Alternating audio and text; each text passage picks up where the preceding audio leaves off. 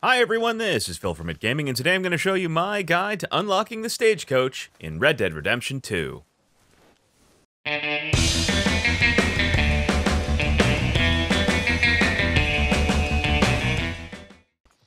In Red Dead Redemption 2, there is a fast travel system available to you called the Stagecoach. In order to use it, you just need to approach these Stagecoach signs, but often you will see it say that the Stagecoach is currently unavailable.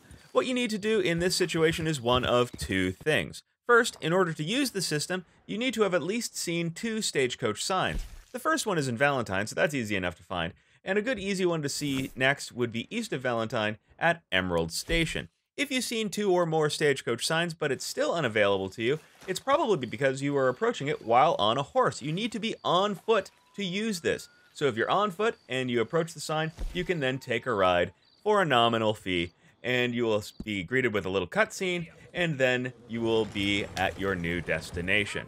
Is there anything else you need to know about Stagecoaches? Tell us what it is in the comments below. If you found this video useful, please feel free to leave a like or a comment, or better yet, subscribe to the channel. And as always, have fun out there.